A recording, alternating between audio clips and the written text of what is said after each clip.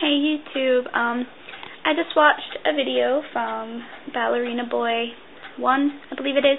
I watch all of his videos, so I spent some time today watching all his new videos, and I watched this one about wanting to connect with the gods this year as like a goal. And he asked the question that if anyone knew deities that were associated with homosexuality, or love between two males, or something like that.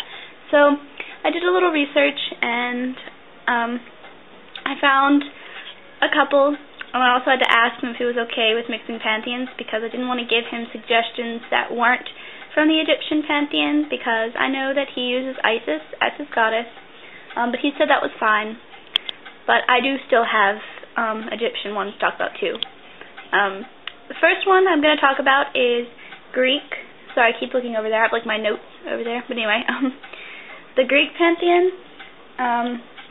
Dionysus is the main one. But a lot of people find it weird to work with Dionysus because he's also like the god of wine and partying and things like that. If you don't like those kind of things, that may not work. But also the son of Aphrodite, Eros, he's also associated with homosexuality. I'm going to do Norse.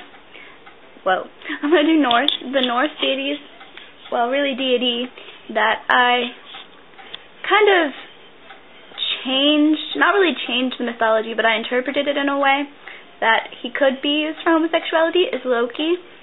Because Loki is the trickster god, and he can transform into whatever he wants. And there are stories where though he is male, he transforms himself into a female and then sleeps with males and things like that. So he could be used as a god of homosexuality as well.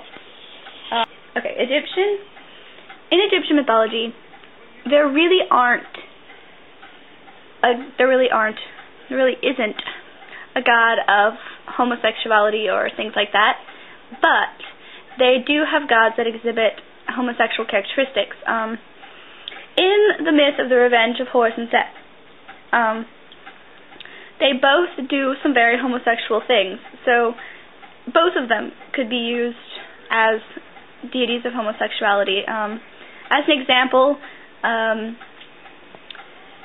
Horus puts his semen on salad and tries to give it to Seth because lettuce is Seth's favorite food. Then Seth, I think Seth is the better version for the homosexuality things, because Seth basically has butt sex with Horus. In trying to show his superiority over him, he uses things like seduction and things like that, and he basically compliments him and tells him he has a really nice ass, and continues to rape him. But yeah, that's why I think that Horus and Seth both could be used if you wanted to stay within the Egyptian pantheon. But if you're okay with mixing pantheons, I think the best example of all of them is the Loki one for me. But it's whatever works best for you. I can't say to use one or to not use one. These are just ones that I found that could work or were actually used in the time period as gods of homosexuality. So, much love and blessed be. Mwah.